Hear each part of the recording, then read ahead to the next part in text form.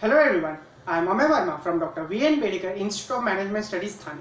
As we all know how coronavirus pandemic has affected us and other countries.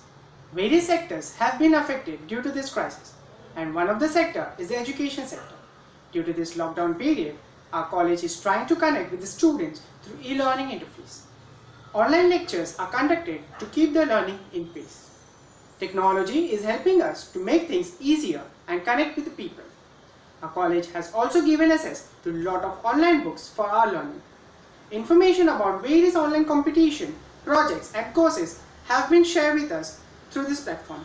Our college is also organizing competition like singing, quizzes for all the students so that we all get diverted from this panic situation and actively participate in such events and gain some knowledge. I would also like to appreciate the efforts taken by our placement committee for conducting online interviews and getting students placed in the company in this pandemic. I would also like to thank the mentors who are really helpful to guide their mentees as and when possible through WhatsApp groups and online meeting.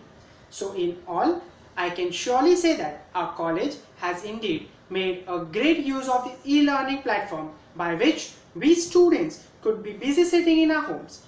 Life is 10% what happens to us and 90% how we react to it. Some situation is going all around us.